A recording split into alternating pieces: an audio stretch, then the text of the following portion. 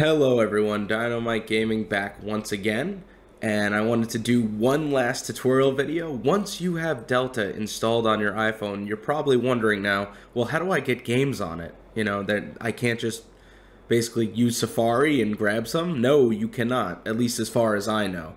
So the easiest way to do it, in my opinion, is to plug your phone into your computer, come over to your favorite website where you download ROMs. I'm not going to provide that for you. I like using Vim's Lair, if you can't tell. So after you download whatever ROM you want, whether it was an N64 game, Game Boy Advance, doesn't matter.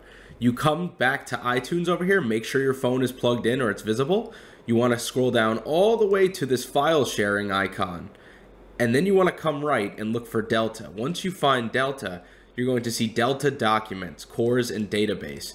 So we are going to come all the way down here to Add File. And you're going to go in your downloads. So here's Super Mario 64 that I just downloaded. And you're going to hit sync.